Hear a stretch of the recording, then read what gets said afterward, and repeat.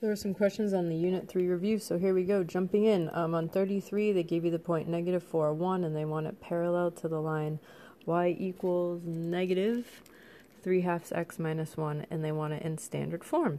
Alright, so because we want it parallel, remember that means we need to have the same slope. So look at the line that they gave you.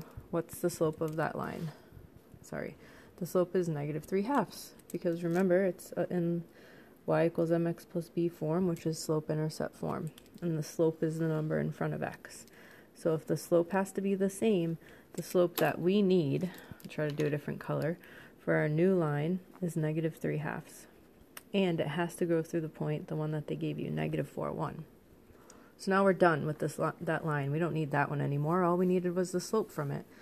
And so if they want it in standard form in class, remember we suggested you put these in point slope first. So it's going to be y minus 1 equals your slope, parenthesis, x minus a -4, so x plus 4. Standard form, remember, is ax plus by equals c. So I need to basically get x and y on the same side. So first I'm going to distribute in the -3/2. And so -3/2 times 4, that's going to be -12 over 2, that's going to be -6. Okay? So now I'm going to add 3/2 to both sides, 3/2 x, sorry, because I want to get x and y on the same side.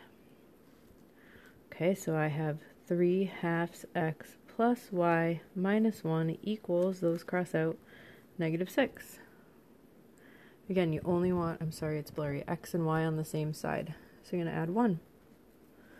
So we get 3/2 x plus y equals -5.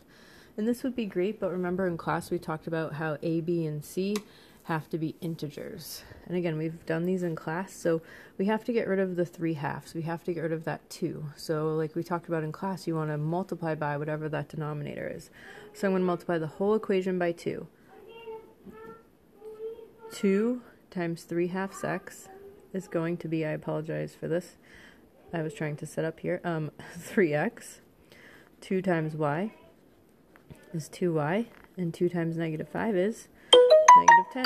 Sorry about that too. There's my answer. Next one, 36. They gave you the point 5, -2, parallel to y equals -2/5 x plus 2, and they wanted this one in slope-intercept. Okay, so again, all we need from this equation that they gave you is the slope. The slope here is -2/5. I should have done it in red. And then the point is 5, -2. Slope is the same. That's why the new slope I need is also -2/5.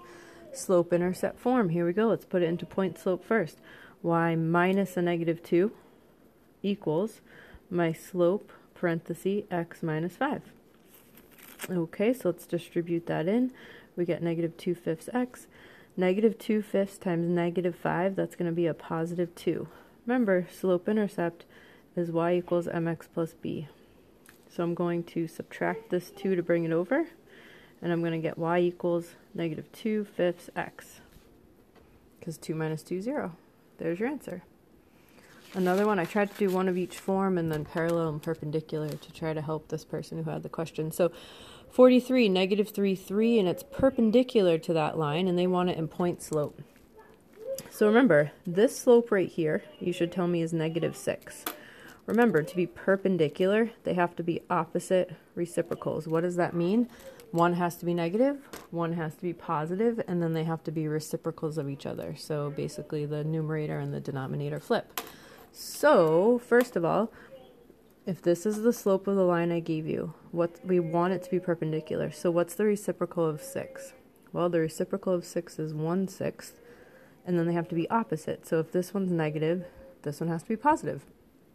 So our new slope is 1/6, and it has to go through the point -3/3.